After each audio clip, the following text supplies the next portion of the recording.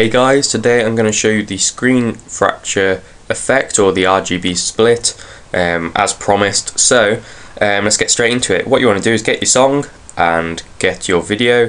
Then what you want to do is mark out the areas in which you want to add the effect. So I've got mine on these 4 beats here. There. So I'm going to add them and add a marker by pressing the M key, like that. And then I've got another one here. Another one there, another one there, and there. Right, okay, now what you want to do is add a video track up above, like so, and just scroll across from your last beat to somewhere about there, just so that you can add in the last effect here.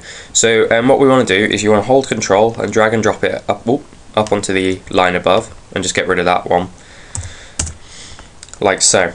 If you want to split the audio and your video from each other, then just press the U key and then press delete and delete your audio. So as you can see, you've got the exact same video above. But what we're going to do is we're going to split each individual piece on the top video track so we can create this effect. So split them by pressing the S key, like so. Let's get rid of that and that. And obviously there isn't a beat there, so I could delete that last one. Right, now what we want to do is you want to go up to Project Properties and add the stereoscopic 3D mode and add it to red cyan, apply and OK. And what you'll notice is that the video goes a bit, basically a bit grey. So what you want to do is go into Color Corrector Secondary, scroll down, go to Boost Mids, add it to the bottom video. My bad, I'm going to add it to the whole video track. Add it to the bottom video and just boost up the saturation to about 2.5, 2.6, and basically it'll just boost the quality, and it's the same with the top video track, just boost it up as well to about the same.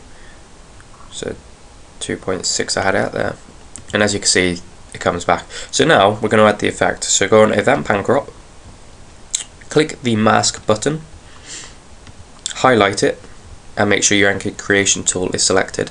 Now what you want to do is add like a shard, or like a spike, or you can even have like straight bars and so on.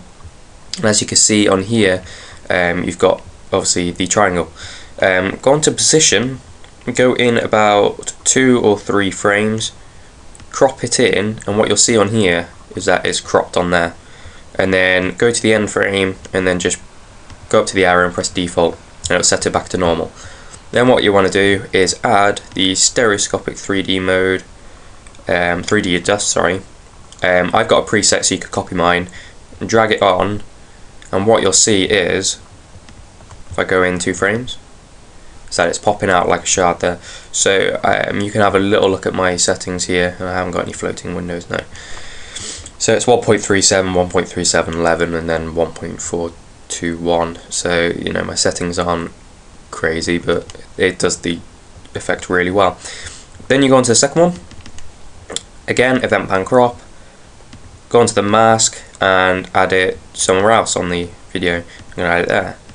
And do the same again, go onto position, go about 2 frames in or a frame, crop it in, and then go to the last frame, do default. And again, add your stereoscopic 3D adjust, and it's just going to basically do that effect again.